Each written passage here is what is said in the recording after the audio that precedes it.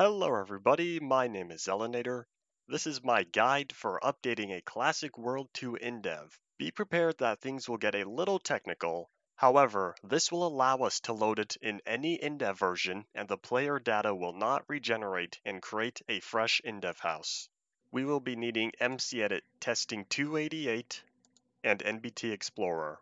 Assuming you already have the classic world you want to upgrade, first thing you want to do is create an Indev world. Assuming that the classic world is the normal size, you are able to just save the Indev level.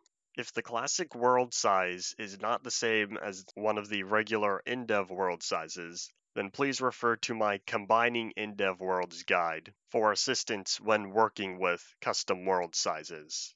In this scenario, the classic world is the normal size, therefore we are able to just save as a normal Indev world. Once the world is saved, you can close Indev for now.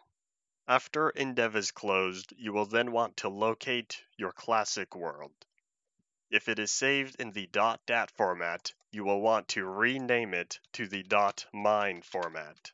Do note that MCEdit is unable to open certain classic worlds if they are of custom sizes. If that is the case, then you will want to include the world dimensions in the level name. The format for world dimensions is width, length, height. Because this is a normal classic world, our width is 256 blocks. We have a length of 256 blocks, and the height is 64. Once the classic world is prepared, you can then open MCEdit. From MCEdit, you will then want to locate your classic world that you will be importing into Indev. Once the classic world is opened, you will then want to select all chunks. This can be done using Control-A to select all. With all chunks selected, you will then want to export and save it as a schematic. Once the world is saved, you can close MCEdit. Next, you will then want to locate the schematic you just made and open it with NBT Explorer. If you cannot automatically open schematic files through NBT Explorer after having NBT Explorer installed, you'll need to right-click and hit Open With, then select the NBT Explorer executable. Once NBT Explorer is opened, you will want to open the Blocks tag. From here, click on the Export button. Then give it a name and hit Save. You can then close the Blocks window. While still in NBT Explorer, go to File and Open. You will then want to open the Indev file that you will be importing into. Once the Indev level has been located, open it. With the Indev level opened, click on Map and open the Blocks tab.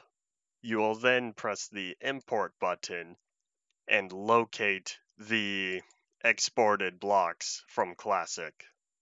Then open.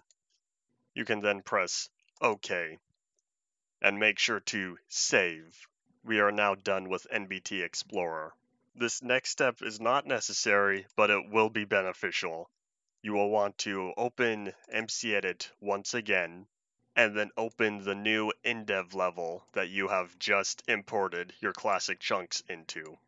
If the world looks correct, and if the player spawn position looks correct, then you have successfully imported the world, and you can close MCEdit.